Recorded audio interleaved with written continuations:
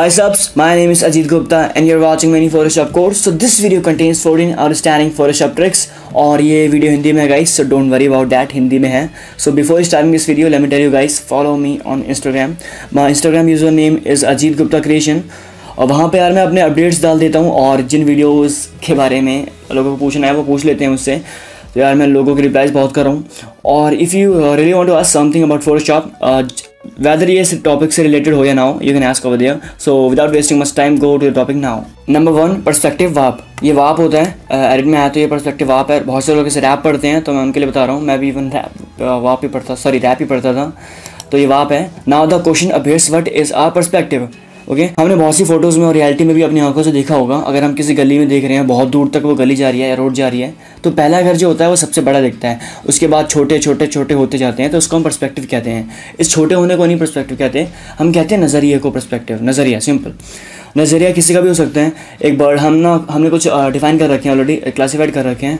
Bird eye view, aunt eye view, मतलब bird को कैसे दिखेगा ऊपर से. आंट इतनी छोटी होती है, उसको ज़मीन से कैसे दिखेगा एकदम छोटी होने से. ह्यूमन आई व्यू, ह्यूमन को कैसे दिखता है. हमारे साथ होता है एक्चुअली में. कभी नोटिस करना अपनी गली, अगर आप गली में रहते हो तो घर से बाहर निकल के गली में नोटिस करो, दूर वाला घर ना आपको छोटा दिखता जाएगा. तो इस तरीके के इस डेप्थ को हम कहते हैं perspective. Now go to the topic. मैं एडिट में आया, एडिट के अंदर पर्सपेक्टिव आप इस पर क्लिक किया, थोड़ा जूम आउट करता हूँ -, से, और एक बॉक्स बनाया वहाँ तक जहाँ पे घर एंड हो रहे हैं, और एक साइड से, इस साइड से बॉक्स बनाया. जैसे मैं इसके पास ला रहा हूँ ना, यू कैन सी इसके बीच में ना एक ब्लू कलर की लाइन आ रही है. तो मैं जैसे मैं छोड़ूंगा इसका मतलब ये आपस में मर्ज हो जाएंगी, जो कि बहुत औसम है. अब मैं ना यू कैन सी यहाँ पे लेआउट है, ठीक है. लेआउट के आगे जैसे वाप है, अगर लेआउट की शॉर्टकट की L है और वाप की W, अगर मैं W प्रेस करता हूँ तो वाप पे आ जाएगा. अब मैं एक पॉइंट को पकड़ के मूव करा सकता हूँ. आप देख रहे होगे इससे इमेज अच्छी खासी मूव हो रही है, बट मैं चाहता हूँ यार ये पूरी लाइन मूव हो, तो मैंने Ctrl Z किया और शिफ्ट दबा के एक बीच वाली लाइन पे क्लिक किया. नाउ यू कैन सी एक पीले कलर की लाइन हो गई है. अब मैं एक पॉइंट को पकड़ के मूव करूँगा तो ऊपर वाला पॉइंट भी साथ साथ हिलेगा. तो इससे मैं इसका पर्सपेक्टिव चेंज कर सकता हूँ. बट ये है कि पर्सपेक्टिव चेंज करते वक्त साइड के जो बैकग्राउंड में जो ये ट्रांसपेरेंसी है, लाइक ये चेक बॉक्सेस हैं, वो दिखेंगे. तो उसके लिए हमें ओके करने के बाद इसको बड़ा करना पड़ेगा. ये होता ही होता है. मैं इसका पर्सपेक्टिव बहुत ज़्यादा इस साइड तक चेंज कर सकता हूँ, जो कि बहुत प्यारा लग रहा है. तो मैं यहाँ से शिफ्ट दबा के इस पर से येलो हटाता हूँ और एक बार इस पर लगाता हूँ ताकि मैं इसको मूव करा सकूँ, और इस पॉइंट को मूव कराता हूँ. या now it is looking quite well. अगर मैं इस पर क्लिक करता हूँ मतलब कैंसिल हो जाएगा, इस पर करता हूँ दोबारा से दिखाएगा, इस पर करता हूँ मतलब चेक, या फिर सिंपली एंटर प्रेस कर दो. Wait a bit for it. Now you can see यार बिफोर एंड आफ्टर, ये बहुत ज़्यादा पर्सपेक्टिव चेंज हो गया और सच में रियल लग रहा है, कुछ अनरियल सा नहीं लग रहा. सो go to the topic, another trick, sorry. Number 2, remove the unwanted people from your image. Let's say अगर आपके पास कुछ सेल्फी है, उसके अंदर अनवांटेड पीपल है बैकग्राउंड में, और आप नहीं चाहते कि यार वो चाहिए हमें, क्यों चाहेंगे यार कोई, ठीक है. तो नॉर्मली जे प्रेस करूँगा तो उसकी वही आएगा हीलिंग ब्रश टूल.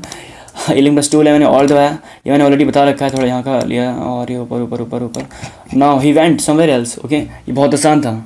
ऐसे करके आप बहुत सारे लोगों को हटा सकते हो अपनी पिक्चर से, simple. Number 3, how to make a still car as a moving car. Like एक स्टिल कार को मूविंग कार कैसे दिखा सकते हैं.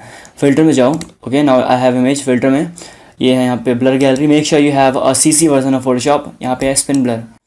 आई कैन सी एक डिज़ाइन सा आ गया, एक सर्कल आ गया. मैं और दबा के जूम कर सकता हूँ इसको. मैं इसको बीचों बीच लेके आया, सॉरी फॉर डैट यार, बीचों बीच आया. और ये जो बाहर वाले छोटे वाला सर्कल है ना, जो छोटे वाला सा पॉइंट है, उसको पकड़ के करूँगा. अगर अंदर वाले करूँगा तो ये ब्लरनेस को लेकर जाएगा अंदर की तरफ. ऑल्दो मैं इसे बाहर रखता हूँ, तो यहाँ मैं इसको अंदर रखता हूँ और इसको मैं ऊपर रखता हूँ, थोड़ा बाहर रखता हूँ ताकि टायर एकदम स्टिल ना दिखे. या it is looking quite well. Make sure यहाँ पे ना है, ध्यान देना. थोड़ा पीछे कर लेता हूँ, जरूरी नहीं है इसको बीच रखना है, ठीक है. अब यहाँ से ब्लर एंगल है ये एक्चुअल में, ये रहा. इसको अगर पकड़ के मैं मूव कराऊंगा तो उतनी स्पीड दिखाएगा. या this is looking quite well, ठीक है. अब जरूरी नहीं मुझे दूसरे टायर पे करने के लिए एक और बटन दबाना पड़ेगा, नहीं, सिंपली यहीं पे हो जाएगा. मैंने क्लिक किया, वेट फॉर अ सेकेंड. ये PC की परफॉर्मेंस के अकॉर्डिंग ये जल्दी आता है, ठीक है. अगर अच्छा है तो ऑब्वियसली जल्दी आएगा, बट जैसा भी है धीरे धीरे करके आ जाएगा, बहुत आसान है, ठीक है. इसके अंदर हम यहाँ ब्लर एंगल यहाँ से बढ़ा सकते हैं, काफ़ी अच्छा लग रहा है. Now press okay. Now it is happened. मैं इसका Ctrl 0 करके दिखाता हूँ.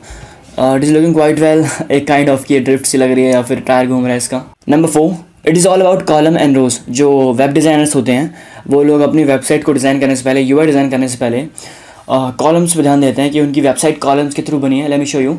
Go to view. Now go to new guide layout. Now you can see यार यहाँ पे ना कुछ लाइंस आ गई जिसको हम कहते हैं गाइडलाइंस फोटोशॉप के अंदर. ये ऑलरेडी ब्लू कलर में, हम इनका कलर चेंज कर सकते हैं, उसकी कोई दिक्कत नहीं है. अब इसका यूज़ क्या है. इनको हम कहते हैं ना, लाइक जितने कॉलम्स इसके अंदर शो कर रहे हैं, जैसे यहाँ पे नंबर 9 लिखे हैं, ठीक है। अगर हम गिनेंगे 1 2 3 4 5 6 7 8 9, तो यहाँ पे ये 9 कॉलम्स हैं एक्चुअल में। इसके बीच का जो स्पेस है इसे हम कहते हैं गटर। गटर वो नाले वाला गटर नहीं है, इनको हम गटर कहते हैं, थोड़ा फ़नी है बट गटर है ये, ठीक है। अब ये हर एक वेबसाइट ना अलग अलग नंबर ऑफ़ कॉलम्स के अकॉर्डिंग बनती है। जैसे कि कुछ वेबसाइट्स 12 कॉलम्स से बनती है, कुछ 15 कॉलम्स से बनती है, तो उसके अकॉर्डिंग बंदा बनाता है। तो मोस्टली हम साइड का कुछ स्पेस छोड़ देते हैं, 1 2 कॉलम छोड़ देते हैं। जैसे यहाँ पे इसने 1 छोड़ रखा है, और वैसे भी मैंने इसको सेट किया नहीं है। मे बी ये इमेज किसी और नंबर ऑफ़ कॉलम्स के अकॉर्डिंग बनी हो, तो वो अलग सीन है। तो मैं बताता हूँ थोड़ा सा जल्दी में, जो पहला कॉलम है ना, इसके अंदर हम कंटेंट रखते हैं। मतलब बेसिकली ऐसा नहीं, पहला जितने भी कॉलम्स है उसके अंदर हम कंटेंट रखते हैं। अगर मेरे पास कुछ लेआउट्स होता है, यहाँ पे मैं अपना बहुत सारा पोर्टफोलियो दिखा रहा होता, मेरे छोटे छोटे बॉक्सेस बने, उसके अंदर मेरा काम फीचर हो रहा होता, तो मैं कोशिश करता इन कॉलम्स के अंदर स्क्वायर बनाऊँ, 1 2 3 4 5 6। या फिर मैं ये करता, अगर ज़्यादा 9 नहीं करने हो मुझे, तो मैं 2 को मिला के करता, जहाँ पे इसकी लाइन आ रही है, गटर के अंदर नहीं, ठीक है। इन दोनों को मिला के यहाँ पे करता 1, यहाँ पे करता 2, यहाँ पे करता 3 या 4 हो जाते हैं ऐसे करके। और जो बीच का गटर का स्पेस होता है ना, वहाँ पे हम अपना कंटेंट ना रखने की कोशिश करते हैं। बट अगर हमने कुछ लिखा हुआ है वो तो ऊपर आ ही जाएगा, ऑब्वियसली आ जाएगा। जैसे मैंने यहाँ से कुछ लिखना स्टार्ट किया और वो इस पर आ गया हल्का सा, तो मैं इसके अगले वाला कॉलम को यूज़ नहीं करूँगा, इसके अगले वाले कॉलम से स्टार्ट करूँगा काम। ऐसे करते हैं, ये प्रोफेशनल तरीका होता है। ऑल्दो मैंने तो यूज़ नहीं किया इसको अपनी लाइफ में, बट हमें सिखाया गया था, तो ये है। तो यहाँ से न्यू गाइड लेआउट पे आते हैं हम यहाँ पे, ठीक है। हम यहाँ से इसके कॉलम्स को चेंज कर सकते हैं। अगर मैं यहाँ पे 4 लिखता हूँ, मैंने एंटर नहीं किया, अपने आप ये प्रीव्यू करके दिखा रहा है, बहुत प्यारी चीज़ है। ये मार्जिन है, ठीक है। मार्जिन हर साइड से कैसा देना है, तो मैंने लिखा लेट्स से 1 लिखा, तो ये टॉप से 1 हो गया। यहाँ से मुझे 1 लिखना पड़ेगा, यहाँ से 1 लिखना पड़ेगा, यहाँ से 1 लिखना पड़ेगा। ये मार्जिन दे रहा है।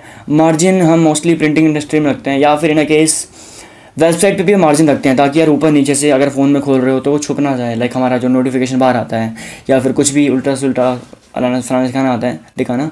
ये प्रीसेट्स हैं ऑलरेडी, यहाँ कुछ दे रखा है। जैसे मैंने बताया भी आपको 9 या 12 कॉलम वगैरह, या 12 कॉलम, ठीक है। उसके आगे 16 कॉलम है, ये ऑलरेडी दे रखे होते हैं। ऐसा नहीं है कि हम रोज़ के साथ नहीं कर सकते, इवन हम we can make rose also इस पर क्लिक करके। तो यार वेब डिज़ाइनर्स के लिए बहुत प्यारी चीज़ है। अगर इसके बारे में और जानना होगा तो यार कमेंट सेक्शन में मुझे बताओ कि you want to learn about that, तो मैं उसके लिए वीडियो बनाऊँ। Number 5, the secret behind the strokes. अब स्ट्रोक्स के साथ क्या सीक्रेट है मैं बताता हूँ। मैंने नॉर्मली F प्रेस किया ताकि स्क्रीन बड़ी हो जाए, साइड में किया इसको। नाउ यू कैन सी यार, यहाँ पे एक लेयर है अजीत की, डबल क्लिक किया इस पर, यहाँ पे लेयर स्टाइल्स खुल जाएंगे, ठीक है। अब यहाँ पे लिखा है स्ट्रोक। स्ट्रोक सबको पता ही होगा बेसिकली यार, आउटलाइन देना। मैंने कलर ले लिया, ये वाला कलर मुझे अच्छा लग रहा है, ठीक है। अब ये स्ट्रोक आ गया, मैं इसका साइज़ बढ़ा सकता हूँ। नॉर्मली ये इनसाइड है, मैं इसको आउटसाइड करता हूँ, ठीक है। बट कभी आपने एक के ऊपर एक ही स्ट्रोक देखा है? 2 स्ट्रोक डालना मे भी बहुत से लोगों ने देखा होगा, बट जिन्होंने नहीं देखा उनके लिए यहाँ पे एक छोटा सा ना प्लस का ऑप्शन बना है। अगर मैं इस पर क्लिक करता हूँ तो इसका मतलब है कि जो स्ट्रोक डल गया ना, उसके ऊपर एक और स्ट्रोक डालना है। आई थिंक ये बैकग्राउंड वाला था, मैं इस पर क्लिक किया मैंने। अब मुझे यहाँ से जो मर्जी नया कलर ले सकता हूँ, मैंने ओके किया। अब मैंने एक और बनाया, बहुत प्यारा है ये, बहुत सच में बहुत प्यारा है। और एक और बनाना हो तो नॉर्मली इस पर प्लस क्लिक किया, तो इस पर क्लिक किया और यहाँ से एक और कलर ले लिया, बस इसको बड़ा किया। तो ऐसे हम बहुत सारे स्ट्रोक्स ले सकते हैं अपने डिज़ाइन के अंदर। और अब इन्हें डिलीट करना है तो इस पर क्लिक है, इस पर क्लिक कर दिया, ठीक है। इस पर क्लिक है, इस पर क्लिक कर दिया। और इन केस गलती से जो ऑलरेडी था ना डिफ़ॉल्ट, उस पर भी क्लिक कर दिया तो कोई दिक्कत नहीं यार, कैंसिल करोगे ना और दोबारा जब आओगे तो वो स्ट्रोक वहाँ पे मिलेगा आपको। ये डिफ़ॉल्ट है। Number 6, drop shadow angle problem. अब बहुत सारे लोगों को ना ड्रॉप शैडो डालते वक्त एंगल प्रॉब्लम्स आती है, क्योंकि जब उन्होंने 2 इमेज पे या फिर 2 ऑब्जेक्ट पे एक साथ ड्रॉप शैडो डाली हो और वो चाहते हो कि दोनों का एंगल अलग अलग जगह आए, एक इस साइड आए और एक इस साइड आए, तो वो होता नहीं है। तो वो कैसे होगा मैं बताता हूँ। मैंने F प्रेस किया, थोड़ा साइड में आया और पहले नीचे वाली पे क्लिक करा, डबल क्लिक किया मैंने, सबसे लास्ट में ड्रॉप शैडो है। अब यहाँ पे ओपेसिटी दिख रही है, इसकी ओपेसिटी है, ये डिस्टेंस है। शिफ्ट दबा के ऐसे ऊपर नीचे कर सकता हूँ मैं, इवन मैं नॉर्मली भी कर सकता हूँ। शिफ्ट दबाने से क्या होगा कि एक लाइन में आएगी। तो मैं ऐसा कलर करता हूँ ब्लैक और मैं ओके कर देता हूँ। सिंपली मैंने अगर इस पर भी कॉपी करना है, मैंने राइट क्लिक किया, कॉपी लेयर स्टाइल, यहाँ पे क्लिक किया, पेस्ट लेयर स्टाइल्स, इस पर आ गया, ठीक है। दोनों एक ही साइड आ रहे हैं दोनों चीज़ें। हम चाहते हैं इस वाली के ना ऊपर आए, सिंपल है। तो मैं इस पर क्लिक कर रहा हूँ, थोड़ा साइड करता हूँ, इसको थोड़ा साइड किया मैंने और मैं ड्रॉप शैडो में गया, मैंने एंगल कर दिया चेंज और ये ओके किया। Now the problem is suckering, यार दोनों हो गए, मुझे तो एक करना था। तो उसके लिए क्या करना है, ठीक है, एक इमेज पे जाना है जिस पे हमने करना है वो चीज़। इस पर डबल क्लिक किया और थोड़ा साइड किया, ड्रॉप शैडो, यहाँ से यूज़ लाइट पे से ना टिक हटाना है। मैं थोड़ा साइड लेके आता हूँ, यूज़ ग्लोबल लाइट पे से टिक हटाया। अब मैं ना इसका एंगल भी नॉर्मली माउस से भी कर सकता हूँ, इस एंगल से भी कर सकता हूँ, चेंज कर सकता हूँ इससे मैं जो मर्जी कर सकता हूँ। ऑल तो बहुत प्यारा लग रहा है। अगर प्रोफेशनल बनाना है तो इसको साइज़ का बढ़ा दो, बहुत ज़्यादा हो जाए, थोड़ा अपने अकॉर्डिंग ये ऊपर, ठीक है, काफ़ी प्यारा है। इसकी ड्रॉप शेडो पे रोल क्लिक किया नीचे वाले पे, ठीक है, थोड़ा सी जुबान लड़खड़ा गई थी गाइस, ओके। तो ये है, बहुत प्यारा लग रहा है। सो इससे इस तरीके से आप कर सकते हो। Number 7, font glyphs. Font glyphs क्या होता है? फोटोशॉप के अंदर या फिर हमारे कंप्यूटर में जितने भी फॉन्ट्स होते हैं ना, उन सब के कैरेक्टर्स, वेरिएबल्स, इक्वेशंस जो भी उसके अंदर होता है, वो सब हमें एक जगह पे तरीके से दिख जाता है ताकि हम पहचान सकें कि इसका डिज़ाइन कैसा है, या फिर वहाँ से कुछ एक्स्ट्रा चीज़ें ले सकें। और एक और फॉन्ट है इसके अंदर जो फोटोशॉप में डिफ़ॉल्ट होता है, सबके पास होगा, इमोजी 1 नाम का। उसके अंदर बहुत प्यारी चीज़ है, मैं आपको दिखाता हूँ। विंडोज़ पे जाओ, जी से ग्लिफ्स होता है तो ये रहा ग्लिफ्स, इस टाइप का आइकन होगा, साइड में खुल जाएगा आपके। अभी इमोजी 1 ऑलरेडी सिलेक्टेड है, मैंने लास्ट फॉन्ट ये लिया था इसलिए यहाँ पे शो कर रहा है। अब यहाँ पे बहुत सारे इमोजी आपको दिख रहे होंगे, ठीक है, जो फोटोशॉप के अंदर अवेलेबल हैं। यहाँ से मैं व्यू करके इसको बढ़ा सकता हूँ। और अगर इनमें से कोई यूज़ करना है तो कैसे करेंगे? मैंने यहाँ से टाइप टू लिया, इस पर क्लिक किया सिंगल, और जो भी पसंद आया उसके ऊपर डबल क्लिक कर दिया, और मैंने इसको कर दिया नॉर्मली क्लिक। अब मैं इसे जितना बड़ा कर सकता हूँ। ये पिक्सलेट नहीं होगा, इसके अंदर बहुत सारे प्यारे प्यारे आइकन्स ऑलरेडी हैं, तो हमें बाहर से लेने की ज़रूरत नहीं है। और अगर मैं इसको डिलीट करूँ तो यहाँ से अपना कोई भी फ़ॉन्ट ले सकते हो। लेट्स से मैं एरियल लेता हूँ, सबके पास होता है। एरियल के अंदर जितनी भी चीज़ें हैं मैं थोड़ा छोटा करता हूँ ताकि सब कुछ दिखे, उर्दू, फारसी, अरबी, वटावा जो भी है ना, सब कुछ दिखेगा। यहाँ से इसकी कैटेगरी बांट रखी है, इसके अंदर क्या क्या चीज़ें होती हैं। करेंसी देखनी हो, ये रही करेंसी, बहुत सारी चीज़ें आपके कंप्यूटर में जितने भी फॉन्ट्स हैं ना, वो सब यहाँ पे शो करेंगे। उसकी जो कैटेगरी होती है, लाइक रेगुलर, इटैलिक बोल्ड वाली, इटैलिक बोल्ड जो भी है, वो सब यहाँ पे शो करेंगे। तो ये बहुत प्यारी चीज़ है। Number 8, how to make a double screen इन विच अगर एक पे वर्क हो रहा हो तो दूसरे पे दिखता रहे। मोस्टली ये ट्रिक हम तब यूज़ करते हैं जब हमारे पास 2 स्क्रीन्स हों, एक पे हमारा वर्क शो कर रहा हो और एक पे हम काम कर रहे हो, मतलब कि एक पे हम बहुत ज़्यादा जूम करके वर्क कर रहे हो और एक पे जूम आउट वाला वर्जन हो, ताकि हमें दिखता रहे कि हो क्या रहा है। जब हम बहुत ज़्यादा प्रोफेशनल हो जाते हैं और थोड़े पैसे आ जाते हैं जेब में, तो हम इसको यूज़ कर सकते हैं तो नॉर्मली यार मुझे करना क्या है, विंडो में आना है। सबसे पहला ऑप्शन है अरेंज। अरेंज में सबसे लास्ट में लिखा होगा न्यू विंडो फॉर, जो आपकी फाइल का नेम है, उसके आखिरी में .jpeg, इस पर क्लिक किया। नाउ यू कैन सी यार यहाँ पे 2 इमेजेस हो गई हमारे पास। पहले वाले पे क्लिक किया, फिर दूसरे पे क्लिक किया, डजंट मैटर। विंडो में आया, अरेंज आया, यहाँ पे टाइल्स हैं, तो मैं जो मुझे टाइल यूज़ कर सकता हूँ, मैं ये यूज़ कर रहा हूँ फिलहाल। नाउ यू कैन सी यहाँ पे 2 इमेज में डिवाइड हो गया, ठीक है। अगर मैं अब एक इमेज पे क्लिक किया, अगर मैं इसको मूव कराता हूँ स्पेस दबा के, तो दूसरे पे कोई असर नहीं पड़ रहा। बट अगर मैं शिफ्ट दबा के मूव कराता हूँ स्पेस दबा के, तो दूसरी वाली इमेज भी मूव करेगी, ठीक है। अगर मैं इसको जूम करता हूँ, नॉर्मली मैंने इसको जूम किया और अब जाके शिफ्ट दबा के मूव किया तो उस पर भी हो गया। अब मैं दिखाता हूँ काम का फ़र्क कैसे दिखता है। अगर मेरे पास स्टैम्प टूल है, क्लोन स्टैम्प टूल, मैंने एक जगह और दबा के सैंपल लिया और वर्क करना स्टार्ट किया। जैसे मैं यहाँ पे छोड़ूंगा माउस, आपको दिखेगा यहाँ पे ये चेंज हुआ है। मैं इसको जूम करता हूँ, इस पर क्लिक करके, आपको दिखेगा यहाँ पे ये चीज़ चेंज हुई है, ठीक है। अगर मैं इस पर क्लिक करके इसे जूम आउट कर रहा हूँ और शिफ्ट स्पेस दबा के मूव करा सकता हूँ, तो ये वर्क को अच्छा करने का बहुत प्यारा तरीका है। Number 9, pink colour from the outside of Photoshop. इसको मैं फोटोशॉप का ग्लिच कह सकता हूँ, बट ऑल दो यार ये बहुत नेक्स्ट लेवल थिंग है। सो स्टार्ट करते हैं। एक इमेज आपकी फोटोशॉप में खुली हो नीचे कोई भी, ठीक है। फोटोशॉप को थोड़ा सा नीचे किया मैंने इसको उठा के, और आई ड्रॉपर टूल लिया, आई प्रेस करके। अब मैंने इसको क्लिक करके मैं इसको बाहर भी लेके आ सकता हूँ, ठीक है। आपको इस वाले यहाँ पे आपको दिखेगा कि कलर क्या आ रहा है, बहुत सारे कलर। अगर आपने नेट से कोई इमेज ले रखी है या फिर इंटरनेट खुला हुआ है तो कोई इमेज लेनी है, कलर लेना है उसका, तो ऐसे आप कर सकते हो। जैसे मैंने छोड़ा ना तो ये कलर इसके अंदर आ जाएगा, सिंपल। मैं कोई भी कलर ले सकता हूँ और अब इस कलर को मैं फिल कर सकता हूँ। मैंने ऑलरेडी दबाया, फिल हो गया, सिंपल। नंबर 10, हमारे पास बहुत सारी इमेजेस ऐसी होती हैं जो फोटोशॉप में खुलती ही नहीं है, तो इसका मतलब ये तो है नहीं कि उसके अंदर हम एडिटिंग करना छोड़ देंगे। लेट्स से मेरे पास ये वाली इमेज है और मैंने मेरे पास अच्छी सी खींची पड़ी है। मैं इसको उठा के अगर मैं फोटोशॉप में ड्रैग करता हूँ तो ये एरर आता है, ठीक है। Could not completed request because the file format module can not pass the file.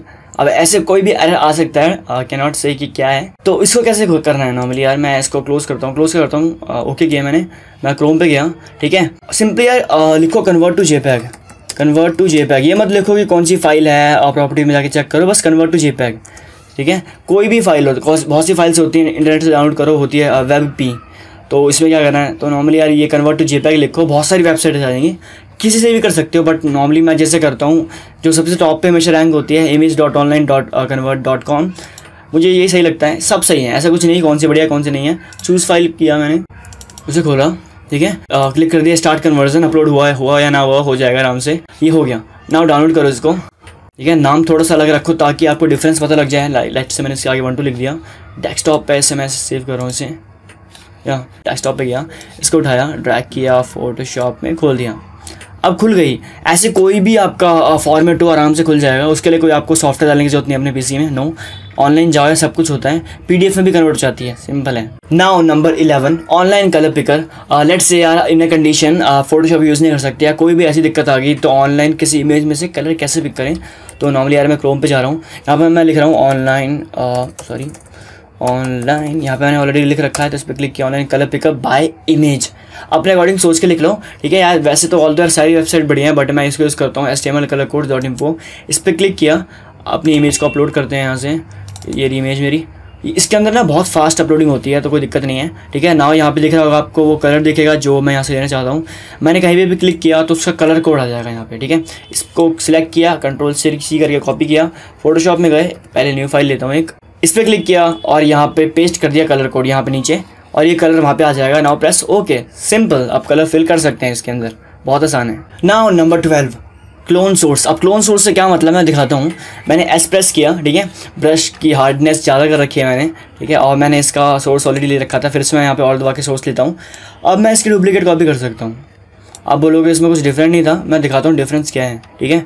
अब जैसे मेरे यहाँ पे मैंने ले रखा है, अब यहाँ पे ध्यान देना इसके बीचों बीच क्या दिख रहा है। अगर मैं ऑल्ट और शिफ्ट के साथ मैं ग्रेटर देन लेस देन के साइन दबाता हूँ ना, यू कैन सी ना, मैं दबा के रखता हूँ, दबा रखा है मैंने, ये हल्का हल्का हल्का हल्का हल्का हल्का हल्का हल्का रोटेट हो रहा है। अगर अब मैं इसको ड्रॉ करूँगा ना, तो ये टेढ़ा होगा, टेढ़ा बनेगा। मैं ऐसे करके देख सकता हूँ, बहुत प्यारा दिख रहा है, टेढ़ा बनेगा, ठीक है। अगर आप चाहते हो उस साइड चाहिए तो ऑल्ट शिफ्ट के साथ ये ग्रेटर देन का साइन दबा के रखो, थोड़ा टाइम लगेगा ना, ये हो गया। अब मैं ऐसे करूँगा तो ये साइड टिल्टेड होगा, ये बहुत प्यारा लग रहा है। अगर मैं चाहता हूँ इस पहले वाले जहाँ से हमने सोर्स लिया उससे छोटा बने, तो उसके लिए क्या है, ऑल्ट शिफ्ट दबाया, ठीक है, और ये जो अपना करली ब्रेसेस होते हैं मतलब स्क्वायर वाले, इसको मैंने ओपन पे क्लिक किया तो ये छोटा हो रहा है, छोटा हो रहा है, और छोटा हो रहा है, और छोटा हो रहा है। ऑब्वियसली मैं दूसरे पे क्लिक करूँगा तो बड़ा होगा इसके सामने जो है क्लोज वाले पे। अब मैं इसे बना सकता हूँ, सिंपल। इसके ऑप्शंस खुलते हैं यहाँ पे विंडो में आके, यहाँ पे क्लोन सोर्स है, जैसा मैंने अपना नाम लिया टाइटल पे, ठीक है। ये विड्थ है और ये हाइट दिखा रहे हैं। तो अभी ये ना यहाँ पे क्लिक है, इसका मतलब दोनों एक साथ होंगे। अगर मैं इसको यहाँ से करता हूँ, यहाँ पे प्रीव्यू दिखा रहा है, मैं थोड़ा साइड करता हूँ ताकि दिखे। मैं इसको बड़ा कर रहा हूँ तो ये प्रीव्यू दिखा रहा है कि कैसा दिखेगा, तो ये बहुत प्यारी चीज़ है। नॉर्मली यार हम 100% पे रखते हैं जो नॉर्मल होता है, ठीक है। ये है फ्लिप करना। अब मैंने इसको फ्लिप कर दिया तो बॉय का हाथ आप देखोगे इस साइड आ रहा है, थोड़ा सा साइड करता हूँ, और यहाँ से एंगल है, मैं इसको थोड़ा सा दोबारा करता हूँ, तो ये अब इसका हाथ इस साइड आ गया, सॉरी ये हुआ ही नहीं, इस पर क्लिक किया, अब इसका हाथ इस साइड आ गया। तो ऐसे बहुत सारे ऑप्शंस हैं यहाँ के इसके अंदर, तो now you can see all those. Number 13, how to make a rust effect. Rust मतलब जंग लगा हुआ है किसी भी चीज़ पे। मैंने यहाँ पे नॉर्मली अपने एक फॉन्ट ले रखा है, उसके ऊपर एक लेयर ले रखी है जिसको मैंने क्लिप मास्क कर रखा है Ctrl+Alt+G से, आप देख सकते हो, ठीक है। अब इसके अंदर रस्ट इफेक्ट कैसे बनाना है, तो हमने ध्यान रखना है जो नीचे डार्क वाला एरिया है ना, जो ब्राउन वाला एरिया है, इसको हमें रस्ट बनाना है, सिंपल यही होता है। तो मैं थोड़ा जूम करता हूँ, इसको थोड़ा साइड किया इसको मैंने, और इस पर अब डबल क्लिक किया, ठीक है। अब इसके यहाँ पे ये लेयर स्टाइल्स खुल गए, तो ये ब्लेंडिंग ऑप्शंस पे क्लिक है। अब यहाँ पे आपको दिखेगा ये ब्लेंड इफ वाला सिस्टम, ठीक है। तो अगर मैं ब्लैक की साइड से इसे आगे लेके जाऊँगा ना, तो ब्लैक वाला वाइट में होता जाएगा, जैसे ये शो कर रहा है, आगे की साइड जा रहा है, ठीक है। और अगर मैं ये वाइट वाले को ब्लैक की तरफ लाऊँ तो ज़्यादा बेटर रहेगा, तो मैं इसको लेके आता हूँ, तो ये वाइट वाला पोर्शन इस साइड से हट गया काफ़ी हद तक, बहुत सही हो गया। अगर मैं और दबाता हूँ तो ये चीज़ 2 पार्ट में डिवाइड हो जाएगी। थोड़ा अंदर भी आ सकता हूँ, बट इतना अंदर आना मुझे सही नहीं लग रहा, थोड़ा पीछे लेके जाता हूँ, या ओके, सिंपल। नाउ प्रेस हो गया, ये रस्ट का इफेक्ट बन गया, ये बहुत सही लग रहा है। ऐसे इसे आप आगे पीछे पे रख सकते हो, तो जो रस्ट वाला हिस्सा था ना वो दिखेगा, क्योंकि मैंने वाइट वाला हटा दिया, सिंपल। नाउ नंबर 14, जो कि बहुत इंटरेस्टिंग और एक बहुत ऑसम है। इसके अंदर क्या है, स्मार्ट ऑब्जेक्ट में कैसे कन्वर्ट करें और दोबारा रास्टराइज में कैसे लेके आएँ, और स्मार्ट ऑब्जेक्ट को कलर कैसे करें, ठीक है। तो अभी यहाँ पे रास्टराइज है क्योंकि इसके आगे पीछे कोई आइकॉन नहीं बना। अगर मैं इस पर राइट क्लिक करता हूँ, यहाँ पे कन्वर्ट टू स्मार्ट ऑब्जेक्ट, इस पर क्लिक किया तो यहाँ पे एक छोटा सा आइकन बन गया। अगर अब मैं Ctrl+T करूँगा तो इसके बीच में डायग्राम्स दिखेंगे, जिससे बताएगा कि ये स्मार्ट ऑब्जेक्ट है। अगर मैं अब इस पर कंट्रोल क्लिक करके इस पर क्लिक करता हूँ और कोई कलर लेता हूँ, तो और डिलीट दबाता हूँ, तो ये वर्क नहीं करेगा, क्योंकि वो स्मार्ट ऑब्जेक्ट है भाई, कैसे होगा। या तो मैं ये कर सकता हूँ, न्यू लेयर ले लूँ, उतने को सिलेक्ट करके फिर कलर भरूँ, बट ये चीज़ नहीं सही लगेगी, तो Ctrl+D किया, ठीक है। अब मैं थोड़ा इसको F दबा के थोड़ा साइड कर लेता हूँ ताकि मुझे दिखे। इस पर डबल क्लिक किया मैंने, इसको साइड किया, यहाँ पे कलर ओवरले है, इस पर क्लिक किया, यहाँ पे ऑलरेडी ब्लैक भरा है। ध्यान देना ये ब्लेंड मोड नॉर्मल पे होना चाहिए, इस पर क्लिक किया। अब जो मर्जी कलर में रख सकता हूँ और ओके प्रेस किया। अब आपको दिखेगा कि यहाँ पे एक इफेक्ट डल गया। अगर मैं इसकी विजिबिलिटी हटाता हूँ तो ये ऑलरेडी वाला दिखाएगा और ये बाद वाला। सो ये हो गया। Thank you for watching this video guys and make sure you subscribe my channel, subscribe कर देना गाइज, और बेल आइकन पे क्लिक करना मत भूलना, वो ज़्यादा मेन है मेरे लिए, बेल आइकन पे तो कतई करना ठीक है। और don't forget to like my video guys, like थोड़े पहुँचवा दो, थोड़े आगे तक लाइक पहुँचवा दो। और इनमें से भी कोई आपको चीज़ समझ ना आई हो या फिर समझ में आ गई हो, आप चाहते हो उसके बारे में और डिटेल में पूछना, तो let me know in the comment section below. Thank you for watching, bye.